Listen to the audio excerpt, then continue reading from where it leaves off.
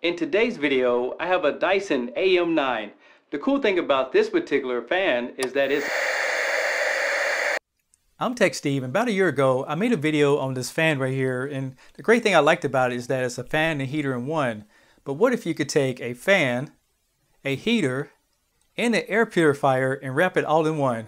Well, that's what you get. This is the HP1.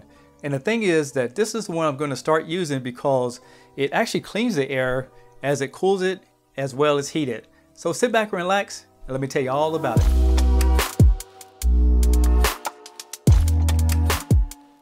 Let's take a closer look at the Dyson HP01. This is a fan, heater, and air purifier. And here's a quick example of what the hot and cold settings look like. It also comes with this remote control that magnetically sticks to the top of the unit, and because of that you have less chances of misplacing the remote control, which it needs to operate. The built-in HEPA filter can capture up to 99.7% of allergens as small as 0.3 microns, and this is great for people who have allergies, pets, or just a lot of dust in the home. Taking a closer look at the remote control, you have your power button. This is where you put in fan mode. You can change the speed up and down right there. This is where you put in heater mode, and you can change the temperature up and down right there. You have your timer,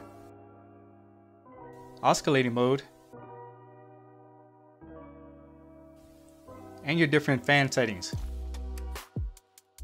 This fan also protects itself whether it's hot or cold settings. So you can see it's running right there, but watch what happens when I knock it over. You can see it turned itself off. Now let's try the heater mode.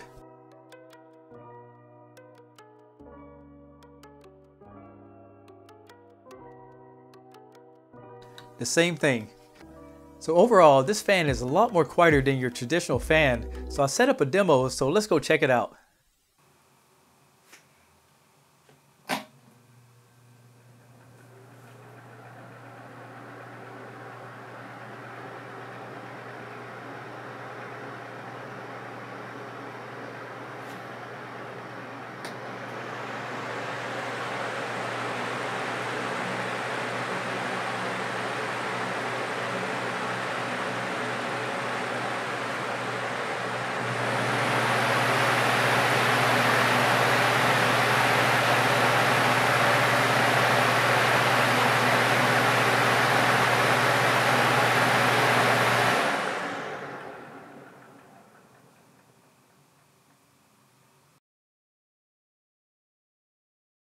I'm not going to say that that fan's really loud, but I know when I used to use that kind of fan when I was watching TV, I had to really turn the volume up on the television to be able to hear what it's saying.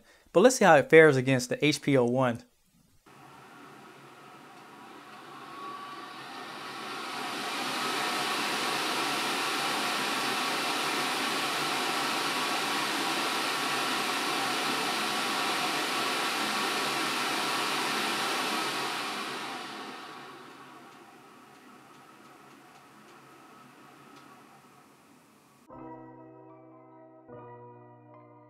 So as you can see, it's much quieter than a traditional fan, but now let me show you the filtration system so you can see what parts you need to change if you decide to get something like this. It's a good idea to change your filter every once in a while, but all you need to do is there's some press buttons here. Just press them in. One thing I like about this particular fan is that you can easily clean it. So this is going to collect the dust so it doesn't collect on the outside, and then you can just wipe this off, whenever it's unplugged with a towel of some sort. And just remember, this type of filter is going to help those allergies, also get those dust mites and things like that that's floating in the air. I wish this fan had a base, but since it doesn't, I had to sit on the desk. But you can also tilt it up and back if you have it on the desk or on the floor to help out just a little bit more. And just so you guys know, the heater portion uses 1575 watts and the fan portion uses 44 watts at maximum speed. It takes about 27 minutes to purify a 139 square foot room, and it also helps with carbon monoxide. It is recommended if you use it 12 hours a day that you change the filter at least once a year, and that's going to cost you about $67.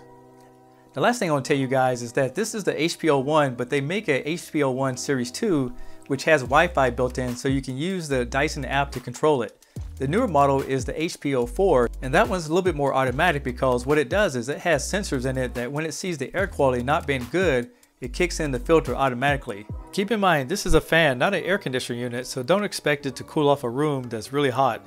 Also, the heater does take some time to heat up, but it does work really well in the room that I use it in, and that's about 12 foot by 15 foot most of the time.